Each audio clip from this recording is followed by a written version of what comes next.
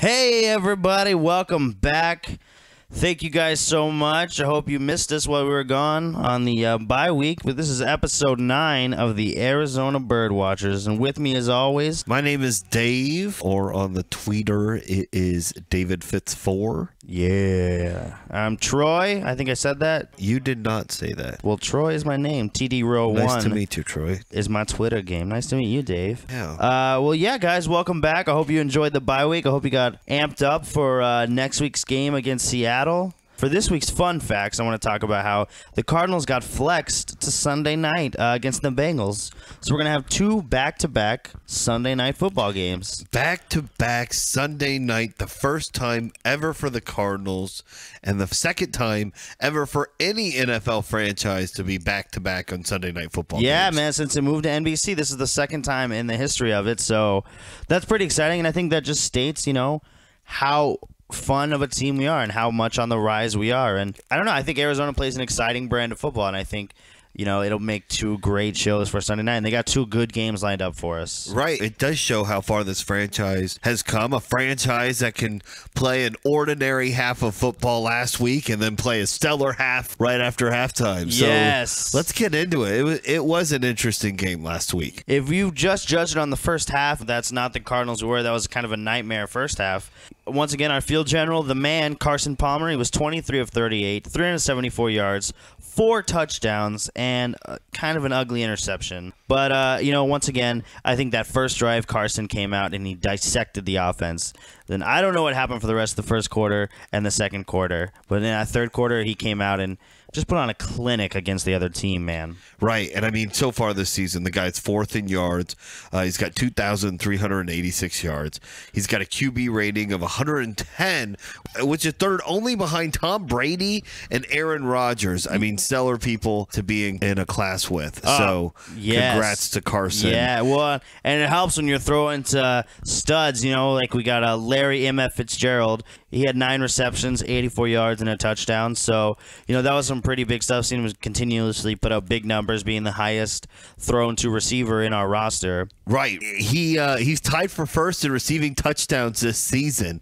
He's tied with Odell Beckham Jr. Odell Beckham got to 7, mind you, after he scored 3 in a game when that last week when the Giants and the Saints had that blowout game against each other. That just goes to show you what a crazy season Larry Fitzgerald has had. It feels like he's back in 2006. Yes. Oh, my gosh. Yeah, dude. And then, you know, once again, every week we see him coming back stronger, and I think he came back big this time.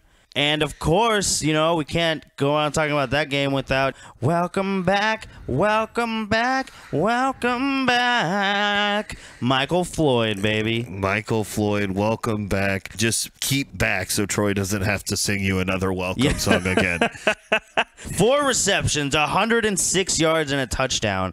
And that 61-yarder, dude, was beautiful. He walked into the end zone after he shook off a receiver like he was a fly. If it wasn't for that injury that kept him out for the start of training camp and the start of the season, he might be leading this team in the big plays. Yeah, dude, and I think we're getting him healthy at the right time in the season. Second half, we're going to see him take off for the rest of this season. So I'm excited to watch what other kind of magic he's got in store for us. And another fun part of the game was we got to see our rookie in there, J.J. Nelson, 3 receptions, 70 yards. And I think the coolest thing about it was on that first drive, he had a one-handed catch, you know, looking like Jerry Rice in the mid-'80s. Just beautiful. And he ran some great routes, dude. He was all over the field. He looked really sharp, and I was really proud of to see him out there and making some big first steps. Absolutely, Troy. And it'll be exciting to see him develop. And how about CJ2K? Yes. 30 carries, 109 yards this season. He's the first running back for 100-yard rushing games in a season since Stump Mitchell. Stump Mitchell. Of 1985, who kind of ironically is our running backs coach now. It's just good to see us have a strong running back. We say it every single week, man. CJ2K, keep your thing up, boy. You're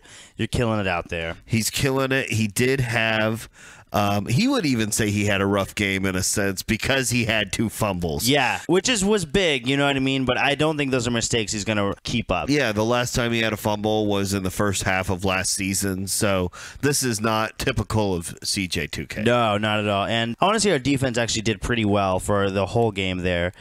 We had a sack, an interception and 3 forced fumbles, and we recovered one of those. I think in the first half, they let Cleveland come up. They let them score big. And the biggest reason I noticed they did that, dude, is they were playing it so safe. They weren't bringing the blitz. They weren't bringing any pressure, and it showed. And Josh McCown went out there and did what he wanted to do. Right. But then we kind of cleared it up in the second half. Yeah. It was so weird because if you watch that first half, it was a stressful session. It man. was. It really was. We couldn't get anything going offensively. We had the fumbles. Larry Fitzgerald had the fumble at the end of the first half on what was a potentially scoring drive. Really turned the momentum around there. And right. And then Kevin Mentor had kind of a couple bonehead plays. Yeah, dude. One late hit on Josh McCown as he was sliding, which is unlike him, but he did deliver one of the hits of the game. Yes, dude. That did kind of shake up McCown to where he was hurt the rest of the game.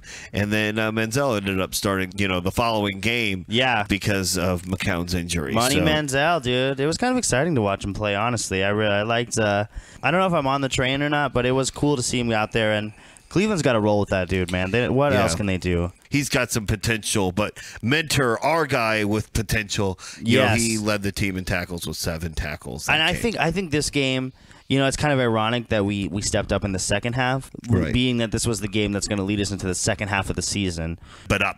Yeah. Stay for the puns, folks. Yep. And I think that this second half of the season is where we're going to see who we really are. That's really what's going to happen. So overall, it was a good game. We came back from a poor first half, and we got to win like this. I think the biggest thing to take away is we just can't have those kind of halves if we're going to the second half of our season. The second half of our season is going to be the toughest part, like hands down. It is coming into the nitty-gritty of our season. Yes. So let's talk about who could use some improvement, who could use those up-downs this week. Troy, who do you think needs up-downs? I think from that Browns game, up-downs got to go to Bobby Massey. He was getting worked by Paul Kruger this whole game. He's a beast, don't get me wrong, but we got some really big defenses we're coming up against, and Bob Massey's got to be able to handle those kind of guys, especially on Palmer's right side where Floyd and Smokey, all those guys lining up on the right a lot. Right. Seattle's known for their defense. The Bengals are coming in undefeated. Yeah. This is a big part of it. So, Massey, get your crap together, man. I believe. And, he'll strengthen his part of the line. Yeah. He'll get it together. Good bye week. Everyone got to rest up, feel better. Yeah. And he's been good so far this season. I think this was a good gut check kind of game for him, Absolutely. And we have to give the game ball, or maybe a couple balls, a pair of balls to my Notre Dame boys. Yeah. Troy Nicholas and Mike Floyd. Troy Nicholas, man, he only had 2 catches of the day, but hey, they were touchdowns. Both for touchdowns. He ended our first drive with a wide open catch, and then the second one, he was pretty wide open too. So so good play calling, and it was good to see him have a big game with a couple touchdowns. And I know he's kind of prone to injury, but hopefully we don't see that side of him when he's in a red jersey. I'm glad to see him out there. I'm glad to see him playing big, and I would like to just refer to him from now on as Babyface Nicholas. Oh, Babyface. Yeah, because he looks like 12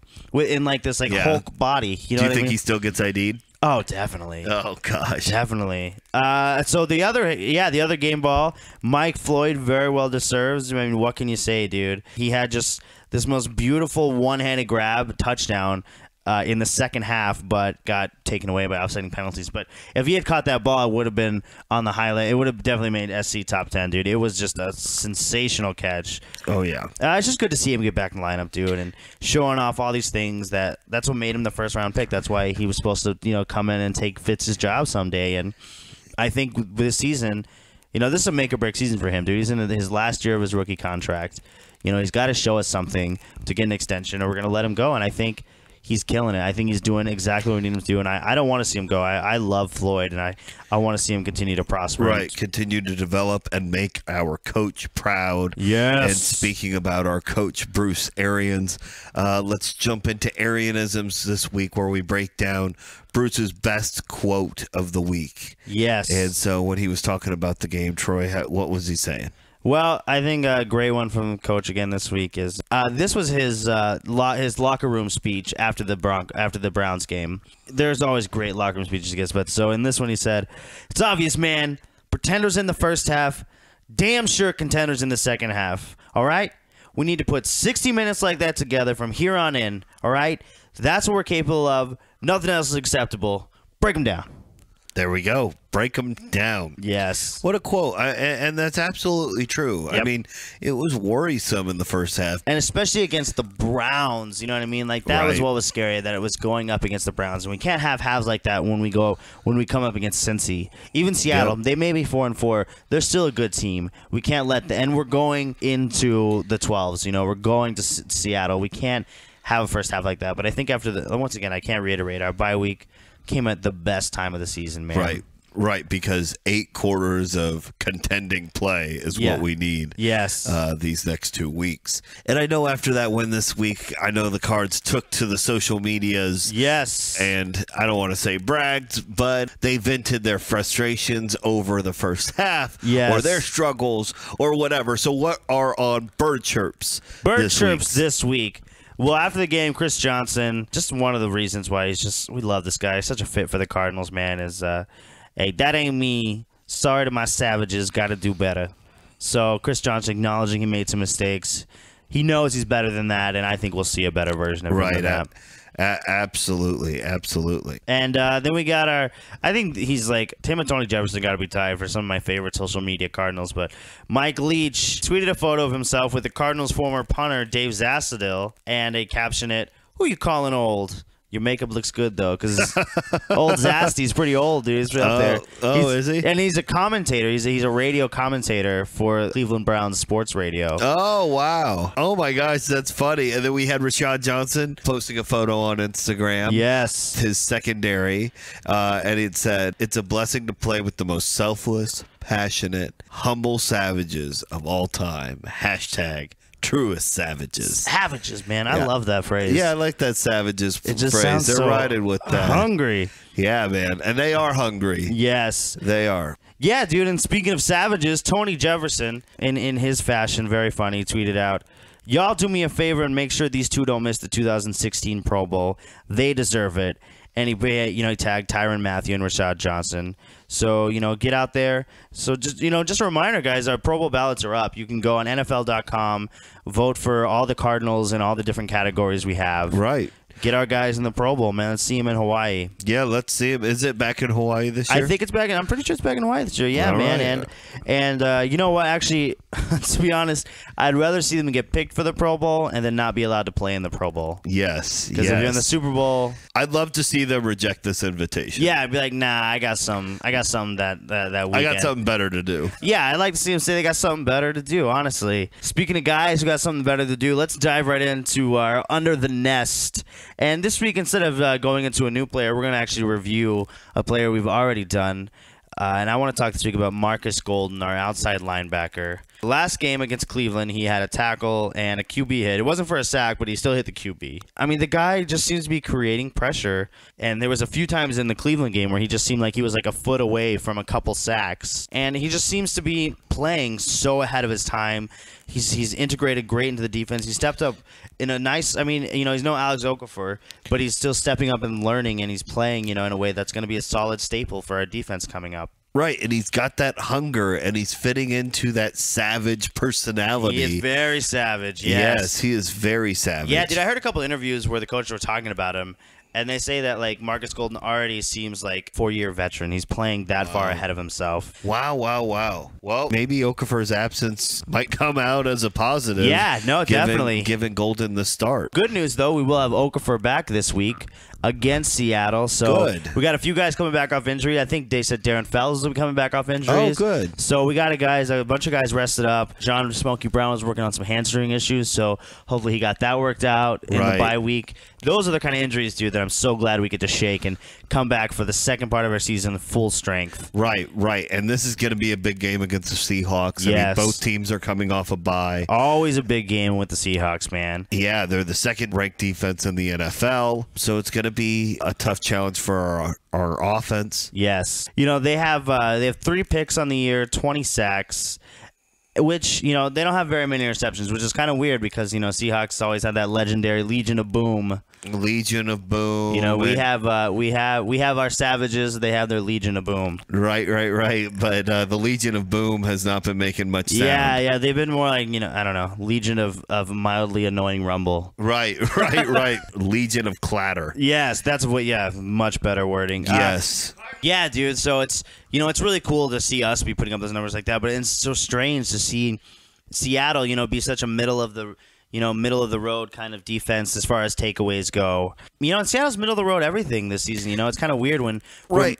And they had a middle of the road offense, or their defense led them to the playoffs, 2 Super Bowls. Yes. Well, their defense and Marshawn Lynch. Yeah. And Marshawn hasn't even been putting up great numbers. I mean, beast mode has been a not so scary beast mode. I mean, 375 yards with 3.6 yards a carry. Yes. At this point in the season is mild. Is average. I mean, Chris Johnson, surpassed that, and everybody thought Chris Johnson was a write-off guy, and Marshawn Lynch supposed to be an elite bet. Maybe all those years of being the number 1 toad is finally catching up to him. They do have a kind of a scary rookie though, Thomas Rawls. He has 376 yards. Yeah, just as many yards as Lynch. And he's only played in, I think, 3 or 4 games. Yeah, averaging 5.4 yards a carry where Lynch is only 3.6. So you can see that people aren't prepared for him. This guy could be a threat. Yes, and they do have some other threats, even though they haven't really utilized him. They picked up Jimmy Graham in the offseason, which everybody thought would be a game changer for their offense. But they ended up giving up Max Unger, so one of their best offensive linemen, to get Jimmy Graham. And he really hasn't done that much this season. 38 yards, 38 receptions, 45 yards. I love it. I love seeing a great player like Jimmy Graham go to the Seahawks and just watch his career fizzle in front of him. Right. And their true wide receiver, Doug Baldwin, he gets targeted 31 receptions, 345 yards there. So, not really scary. And their field general, Russell Wilson, he's got a 95 QB rating, and he's only completing 68% of his passes. So, that's decent. Yeah. And Russell Wilson, I think it's going to be exciting to see us play him now, especially that we've got our secondary and such a good thing, because what makes Russell Wilson has made him so successful through the years is that cornerbacks can't cover wide receivers in the NFL for 8 seconds while Russell Wilson scrambles from 50, a sideline to sideline making plays, and I think with all the speed we're able to put on the field right now, it'll be really exciting to see how we can keep him contained. Oh yeah. And I still think I think Honey Badger is a safety that can make plays when the play breaks up. Oh yeah, that's a specialty. He's one of the best open field tacklers we have on the team. Open field tacklers, and he can jump hard a pick hitter when people are running out of the pocket. I just think our secondary especially matches up very well against the Seattle depleted offensive scheme they've got going. Completely agree. Yeah, dude, and they're 4-4 this season, and 2-1 at home, and their 2 home wins are against the Bears and the Lions, so teams they should beat. And that Lions game was 10-13, and we all know the controversy around that game. It wasn't even like a defining win against them.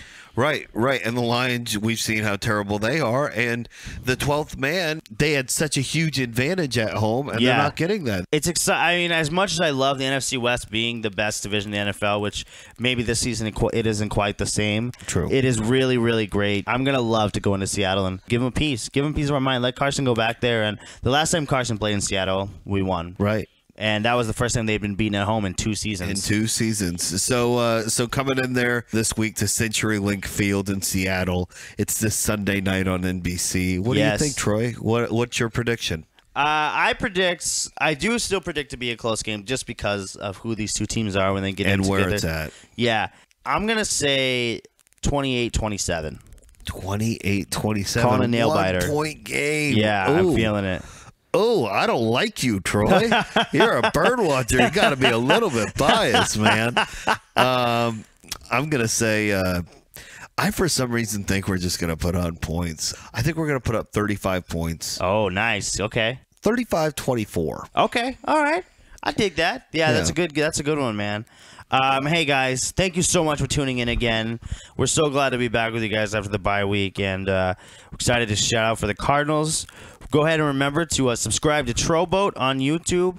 And if you're listening to our podcast or you have something to say to us or any questions or anything, you can reach us if you just hashtag AZBirdwatchers. You can reach us on Twitter, Facebook, Reddit, everything. We've gotten so much support on there already, and we just appreciate that. And if you have any more questions or comments, feel free to throw it up on the YouTube page or Reddit or wherever you find us.